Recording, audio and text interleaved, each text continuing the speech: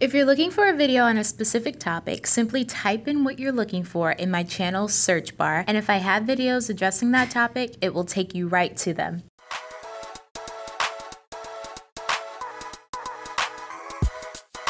What's up, you guys? It's Adanna. Welcome to PANCE Week! That is what we are going to be talking about all week, you guys. We're going to be talking about the PANCE. What is the PANCE? It is the most important test any PA student will ever take because it's what takes you from a PA to a PAC.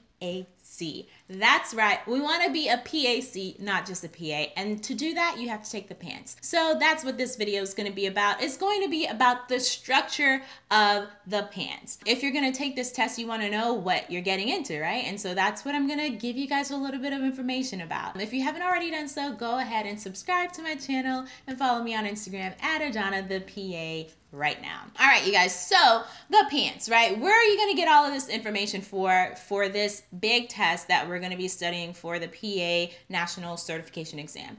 We're going to go to nccpa.net. That is our certification body. So that's where you're going to get all of the information with respect to what the PANCE is, you know, how is it structured, kind of like how is it scored, or those type of information.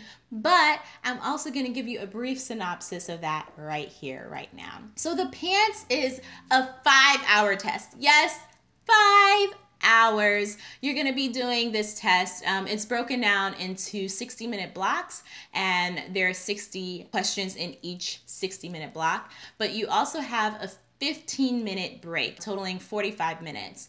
So you have 3 breaks in that 5-hour time period to kind of just go out, like refuel, drink some water, go use the bathroom, because you cannot leave while you're in the test unless you're on your break time, because they want to cut down on like any semblance of cheating whatsoever. So you're going to have to do all of that during your 15-minute break. So that's essentially like the start of the exam. You have 300 questions, 5 hours to do this test, 60 minutes for 60 questions, so a minute a question. And schools do a really good job of trying to kind of get you to that point where they break down, like they kind of start you off at maybe like 90 minutes for like a 90, so you'll do like 90 seconds a question, and then they'll bring you down to actually doing a question in a minute. So that is something that's very important. Also, the PANCE is broken down into your different sections. Now, like I said, if you go to nccpa.net's website, you can find a breakdown of the PANCE through their blueprint. The blueprint is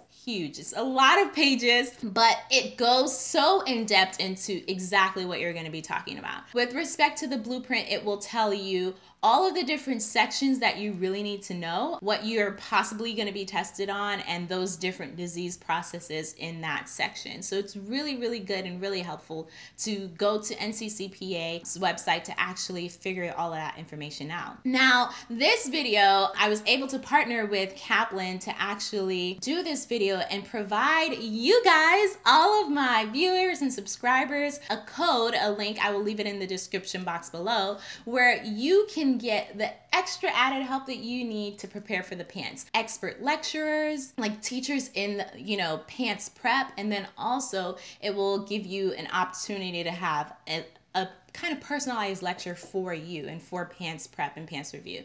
So my code, which is Adanna15, it will be down there. You can hit the link, go there, you'll get 15% off, but they are running a special right now for 20% off. It's a back to school special that you can get 20% off of the services that they're providing. So go on, hit that up right now. With that being said, it helps you in understanding these different sections. So like I said, how it's broken down into different sections, your renal section. Now that is your kidneys. Cardiovascular. You'll have dermatologic, your ENT, your endocrine, your GI, your GU, your hematologic, infectious diseases, musculoskeletal, neurological, psych, pulmonology, and reproductive.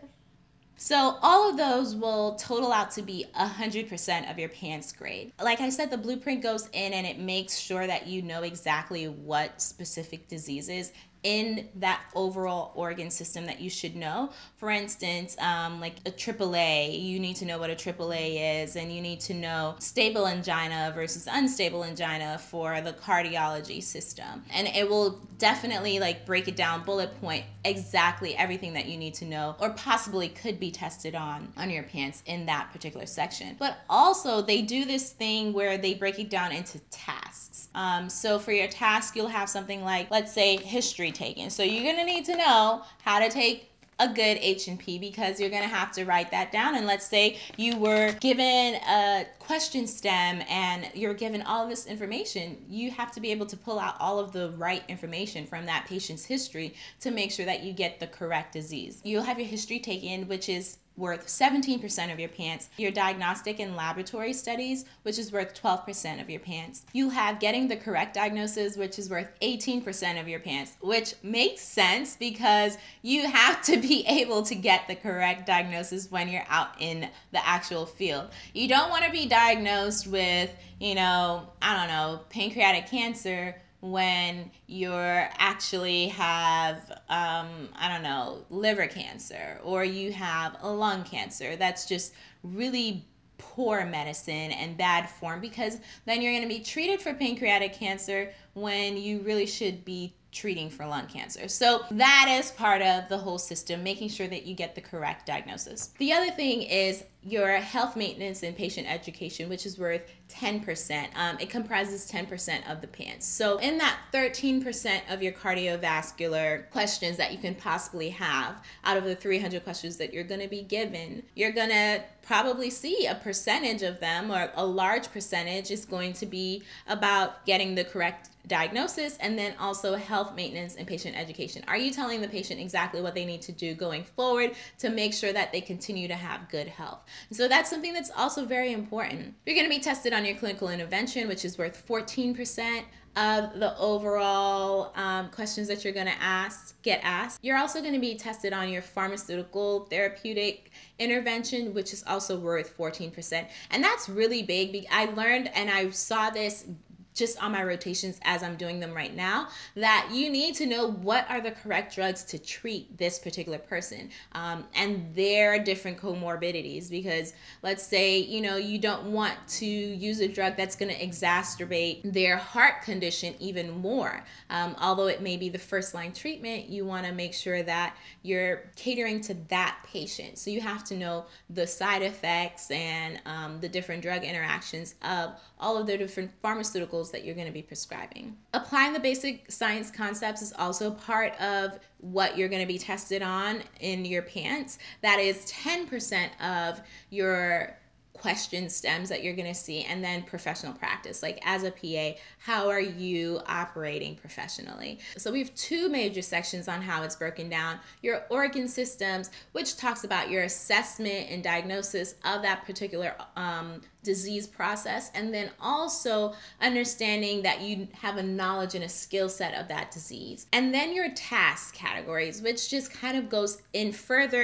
into more depth on, are you getting the correct diagnosis? Are you using the right drugs? Are you using the right clinical interventions? Are you using the right laboratory studies? Or do you know what laboratory studies correlate with this particular disease? So it's important, you guys, that you go and do your research. You have to know that, hey, I just don't need to know the disease or be able to recognize the disease. I also need to know what's the first, second, and third line treatment of this disease. I know that's hard for you to wrap your mind around. You're like, oh man, how am I going to keep all of this information in my mind, right? How am I going to know all of these different treatments? But it's important for you to know that, because when you're out in the field and you have a patient that is allergic to the first line treatment, then knowing the second and third line treatment is going to be beneficial. So hopefully this video helps you guys understand a little bit more on how exactly the PANCE is structured. It's structured based on organ systems and then tasks that you all have to understand. It's also a 5-hour exam that is comprised of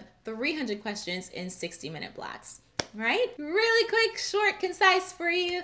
Hopefully you guys can hit that Kaplan website. You guys go to that link. It will help you with respect to having, a teacher, and then also kind of lectures that you can look at on different topics.